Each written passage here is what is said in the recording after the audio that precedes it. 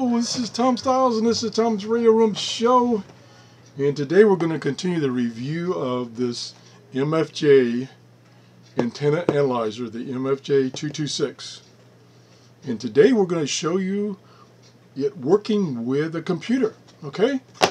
Right here we have one of my old laptops. This thing is ancient. It's running a Centrino processor. I think it's only got 512 meg of memory. This thing's ancient, but the software is running fine.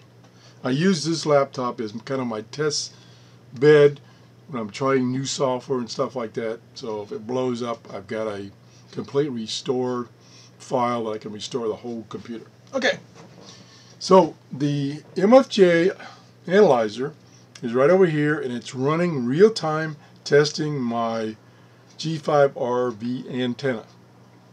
And this software is monitoring real-time, well, almost real-time, that test results. So this graph, and we zoom in here.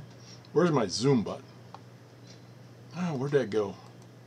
Okay, now I have to move it in. Jeez. Okay, that's okay. Yeah, maybe I can zoom in one more. Yeah, there we go. That's pretty good. Where was I? Okay, so this is running real time. You can select. Where's my Mr. Finger? Oh, here he is. Okay, you can select all the different tests that this analyzer will do real time. Just you click on one of these buttons and it starts doing that type of test. Over here, you can change the parameters: the start frequency, the end frequency, the center frequency if you want to change that, the span, which is, I think it's done automatically, or I think if you select the span, it's going to take the start and add whatever number you put in there, and the maximum data points, up to 127 data points. I believe if you make that a smaller number, the refresh rate on the plot will be faster. Up here you see this flickering up here. Every time it does a refresh of the data and updates the plot, that blinks. Down below that is the frequency and SWR reading where the pointer is. And you can move this pointer. See, it's moving right there. So I can select, for instance, I can select this little low point here, right about there. And that says at a frequency of 18.279, the SWR is down to 1.29. Now, I have to kind of backtrack a little bit. Just because you have a low SWR doesn't mean that you're going to get better reception at that frequency. It's just another indicator. Because if you want a perfect SWR, flat across the frequency, you can put a W load, which is an impedance matched load, on this analyzer, and it's like, this is perfect. This is going to receive the world, and it'll receive nothing. So keep that in mind. This is just another tool to give you an idea of whether your antenna system is working and where it's working best.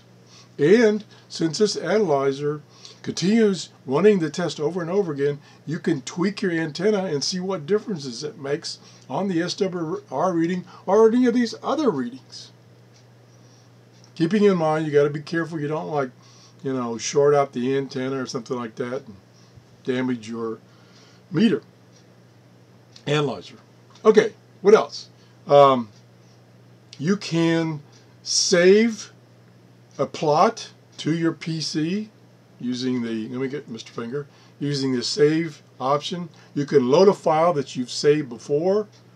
Say that you've taken your laptop and your analyzer out to somebody's house and captured some data and you want to take a look at it, and you can load it back in. You don't have to have the analyzer connected. You can also load data that you've saved on the analyzer. So you just had the analyzer with you and you captured some data like I showed you in the previous show. You can download that data and it will plot it for you. Now, I think the manual was saying that when you save a file on the analyzer, you can load it into your PC. And of course this is all connected up through a USB cable. And it's in CVS file, which is in Excel format.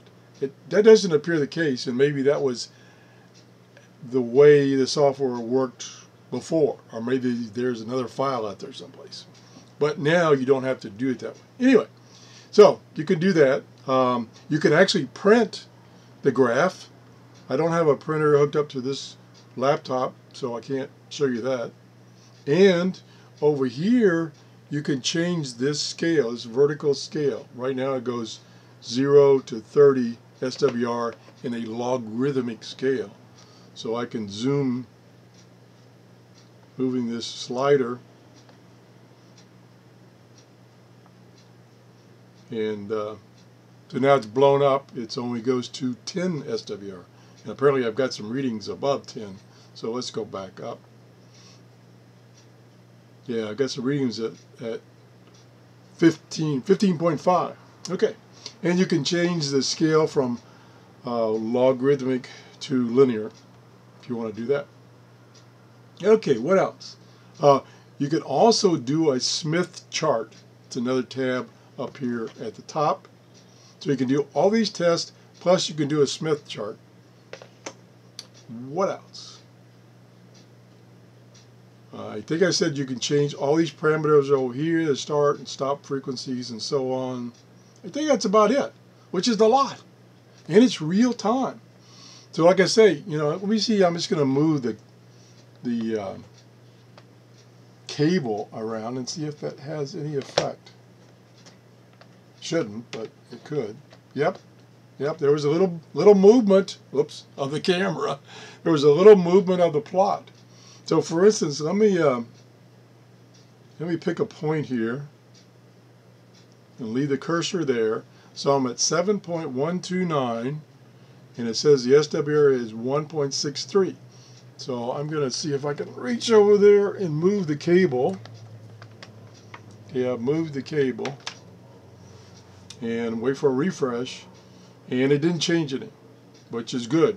It says my cable doesn't have any problems. And that's one thing you could do.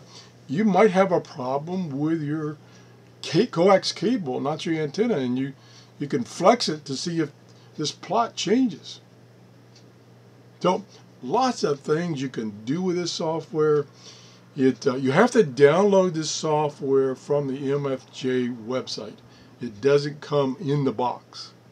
You download the drivers to talk to the USB port to the device, and you download this software. And there's a little PDF file that tells you how to go through step by step and install the drivers and everything.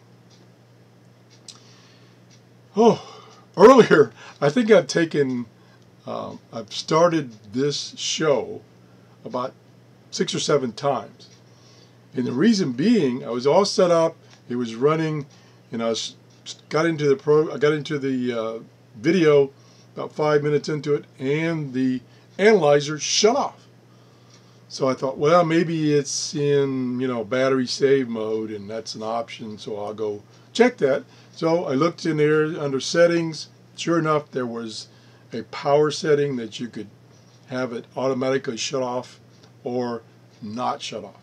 So I set that to don't shut off. Started the video again, got about into it for about 3 minutes. Boom! Analyzer shuts off again, no data coming across. I'm like, what is wrong? So I restarted the laptop, I restarted the analyzer, got all set up, started my recording of my show, started talking for about 2 minutes, boom, analyzer shut off. And I go, what is going on here? So those little things that just drive you nuts. Well, I have been using the analyzer quite a bit, and the batteries were dead, or low. And so it had run for a while, and then the batteries got too low, it shut off. So I got fresh batteries in there, no problem. So anyway, that's it. This is the, again, MFJ-226 Analyzer. If you enjoyed the show, please give me a thumbs up. I've got 3 or 4 other things that MFJ has sent me this week, so I got a bunch of stuff to review. If you have any questions about this analyzer or any of these functions or anything, please ask. I might not have the answer, but you can ask anyway. Maybe somebody else knows. Thanks for watching. Bye-bye.